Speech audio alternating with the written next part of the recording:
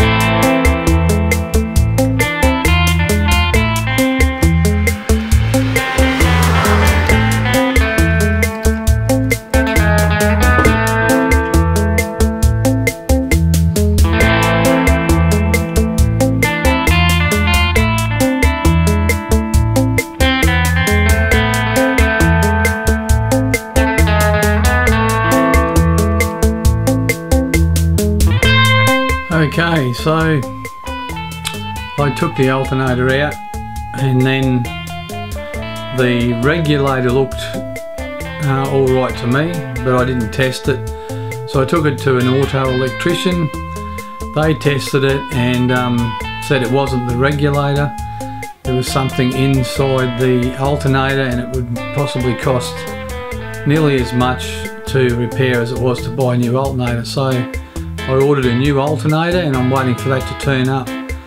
So to put the new alternator in, I am just going to put it back the way I took it out. So all the steps that I used to take it out, I'll reverse it to put it back in.